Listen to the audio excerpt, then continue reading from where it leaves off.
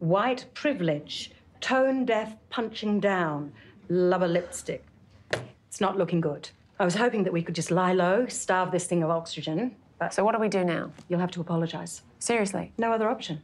But who is actually offended? Twitter is outraged, Instagram's livid, Facebook's furious, and I think we can assume TikTok is ropeable. But what about the Mexican community? What's the connection? Shouldn't we find out how they feel? I wouldn't bring them into it. Aren't we apologising to them? No, I think social media is more pressing. What do I say? Simple statement expressing regret. The key is your apology has to be sincere, come from the heart. OK. I've drafted one for you. Why don't we just try one for a rehearsal? I'm Natalie Russell, and I'd like to take this opportunity to speak about a photograph that I deeply regret. Should we show it? What? The photo, so people know what you deeply regret. I think we're good. Let's keep going.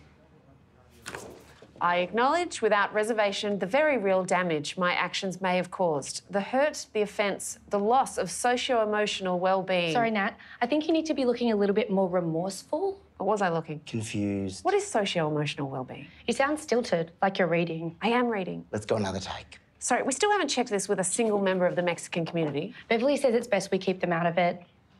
Can I try a more natural version, without the cards? OK, give it a go. I'm Nat Russell. I'd like to take this opportunity to speak about an image that surfaced on social media. If I've offended anyone... Can't say if. She's right, Nat. They will tear you apart. They're already tearing me apart. Just keep going. Nice and natural.